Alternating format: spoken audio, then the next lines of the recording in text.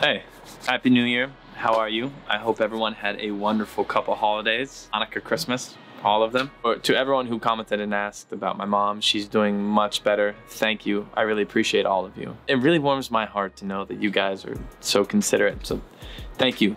Mama Laughlin is feeling much better. It is a new year and it's actually a beautiful day. It's only mainly overcast. The rest of the street, it's a little wet. Before I forget, why don't we hop right into it? You're beautiful, you're loved, you're awesome, you're amazing, you are special, you are exceptional, you are fantabulous, you are supercalifragilisticexpialidocious. And if nobody else has told you today, I love you. The new year is such an interesting time because I think it is a time where, wow, that is really pretty.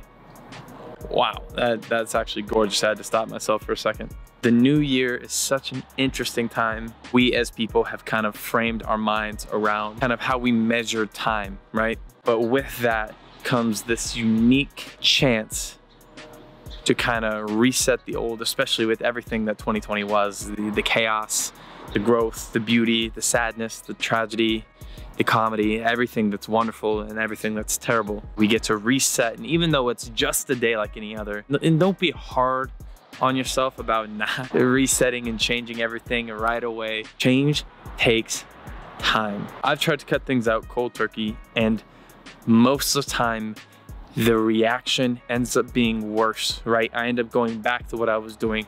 Harder is not the word, but you know what I'm saying. Okay, this year you are going to have an amazing year. I know last year was tough, and this year is going to be tough, but it's going to be full of so many opportunities for growth, and you're going to kill it this year. So what I want you to do is know that you have the ability to change. You will change, but know that it's going to take time. I believe in you. Don't give up. Don't quit. As if you can please do me a favor and smash the like button for the YouTube algorithm. It really helps me out. Send this video to somebody you love. All right, I love you. Have a great day. Until next time. Just a little cutaway. So one of the things that I kind of fell off with this year was going out and seeing nature. It's something I used to love doing. So it's one of my personal goals this year, my New Year's resolution, to go out and do more hiking. So here's some clips of Rose and I. We went on a hike with Chidi, wherever he is. I think he's sleeping somewhere. There's a couple clips of that. Yeah. All right.